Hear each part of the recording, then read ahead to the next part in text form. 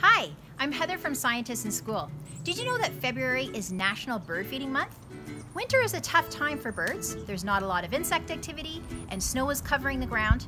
So putting out a bird feeder is a great way to help them get energy and a source of food for the winter. Let's talk bird feeders. This is a tube feeder. It helps keep the seeds dry and allows lots of birds to feed at once. This is a mesh feeder. It holds larger seeds such as peanuts and sunflower seeds, and it attracts birds that like to hang, such as the nuthatch upside down or chickadees. This is a cylinder feeder. It's super easy to refill, and birds, when they come and eat, have to peck at the seeds a little bit and will have to sit on your bird feeder for a while, giving you a chance to see them.